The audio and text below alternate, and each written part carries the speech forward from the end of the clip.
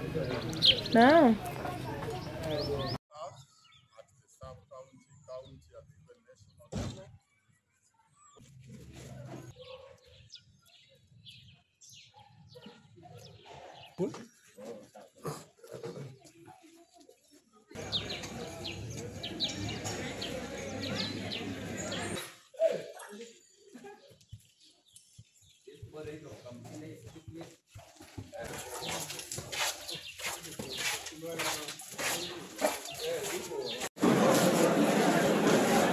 The students went on rampage at 3 a.m.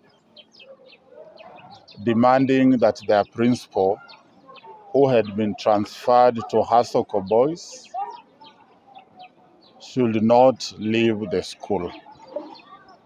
We have tried to talk to them for quite some time, but they don't seem to listen to us.